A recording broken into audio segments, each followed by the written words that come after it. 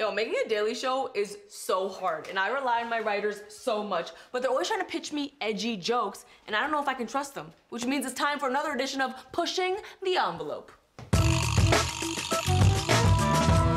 it going? Hi, Lily.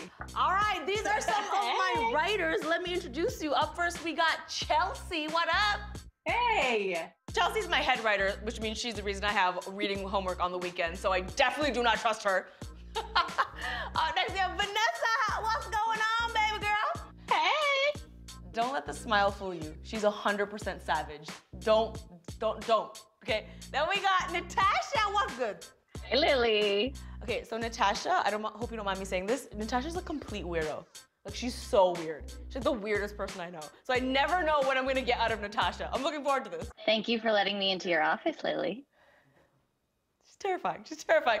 Now, this is Pushing the Envelope. How this works is that my writers have written a group of jokes here that I have never seen before. I'll be reading them for the first time. The setup is on the envelope. If I decide I trust my writers, I will open the envelope and reveal the punchline. If I do not trust my writers, you will never hear the joke, but the consequence will be I have to spin the wheel of consequence. Very creative name, by the way, writers. Very creative name.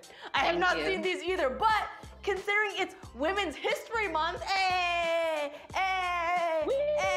I'm told all the jokes are female themed. Is that correct? Correct. Amazing. Hell yeah. First joke, let's go, baby. Okay, what was the original title for the movie Coyote Ugly? This seems completely fine to me. Puss in Boots. Nice, nice, nice. I feel empowered by that joke, if anything. Next up here, why do waiters hate Kamala Harris? Huh. Staring down a woman. You're so weird, Natasha.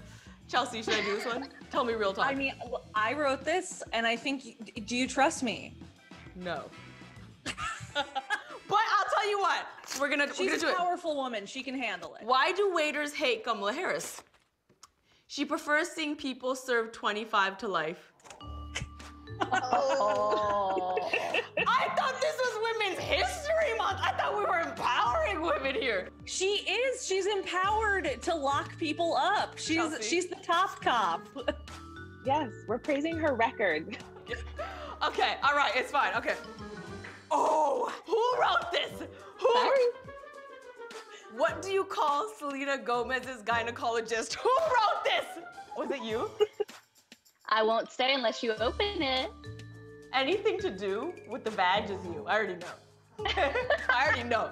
Okay. Oh my. Lily, no. No? No, I know how much you love her, and I can't let this ruin a friendship. I just don't want you to regret blowing You're right. your chance. I do love her a lot. I will not make fun of Selena Gomez. I'm spinning the wheel.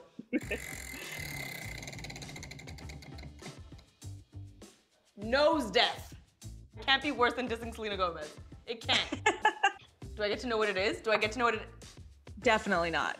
But describe it to us, okay? Yeah.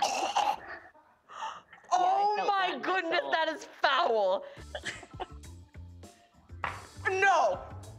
Will, I dare you to smell that. Literal garbage, vomit, carcass that was out on a sunny day on someone's windshield and then a bird crapped on it. That's what that is right there. That is disgusting. Osman, come here. You produced this. Get over here. Smells fine to me. You'll smell it through the mask. That's bad. That's horrific. With both of your masks on. The smell is in my veins right now. Okay. How did Rosie the Riveter get her job? Y'all out here making jokes about Rosie the Riveter? It's Women's History Month. Come on. There's no way I'm gonna smell another. There's just no. I need everyone to know. It doesn't matter what's on these cards right now. They're getting read. I'll let you know that right now. So, how did Rosie the Riveter get her job? We gonna find out right now. She screwed her way to the top. Look how happy you are. Look how happy you are, Vanessa. I told you, savage. Who wrote this? I wrote this, but it's because that's what We Can Do It meant. Horrific. Okay. Oh, how dare you? How dare you? Why can't Beyonce give her kids piggyback rides? absolutely gonna read it. She's already carrying Jay-Z's career. I'm not mad at this one. I'm not mad at this one. You listen to a lot of their joint tracks and I'm just like, oh yeah, you. All right, last one. What is the relationship status for a woman who has a tampon stuck inside her? Okay, this is foul, but I'm totally in. She's looking for something, no strings attached.